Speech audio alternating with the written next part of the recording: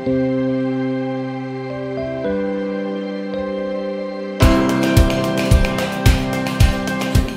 you are a man who met many challenges in sport and beyond. What challenge do you set for your fellow Australians? I guess my relationship with Australia has been one where the community has been able to give, and they've bought into me becoming or investing in me to become the person that I feel grateful to have. So my challenge would be to make that the experience for all Australians.